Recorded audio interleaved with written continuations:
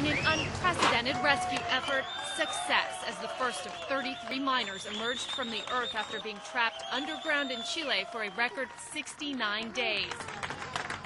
Family members and the Chilean president were waiting anxiously to greet them. Primer minero. The first miner is with us. We all saw it. But still, there's a long journey.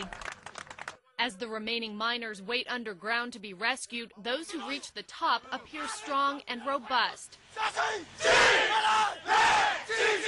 The second miner to emerge was the first to speak publicly.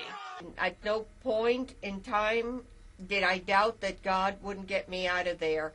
The miners are being hoisted to the surface in a capsule through half a mile of rock. The capsule provides them with oxygen, a way to communicate with rescuers, and with an escape hatch.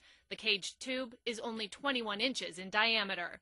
The second miner thanked the professionals who conceived and orchestrated the rescue, saying they gave the miners their lives back. It's incredible that there we were down 700 meters and they recovered us.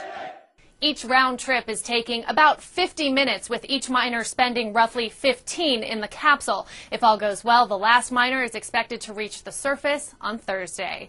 In Washington, I'm Nicole Collins.